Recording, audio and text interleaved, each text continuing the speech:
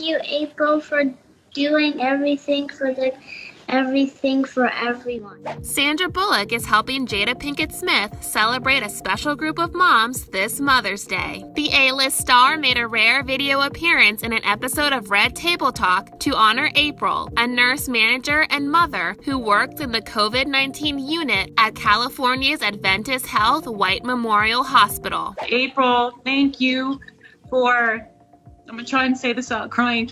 Yeah. Thank you for everything that you're doing. Yeah. Because we get to sit here and be home with our families. Yeah. Because you are out there doing the hard work.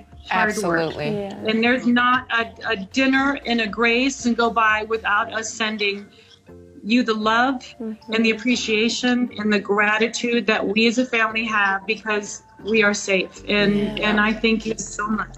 Sandra's 8-year-old daughter Laila also made an adorable cameo to personally thank April for her service and dedication amid the pandemic. And that's April up there. Is there something you want to say to April?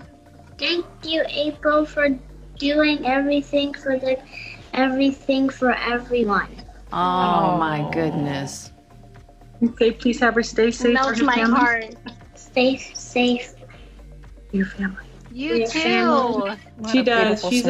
She's our world superhero. She's the one that's going to save the world and our family. So she's ready. She's ready to join you out there, April, in a few years.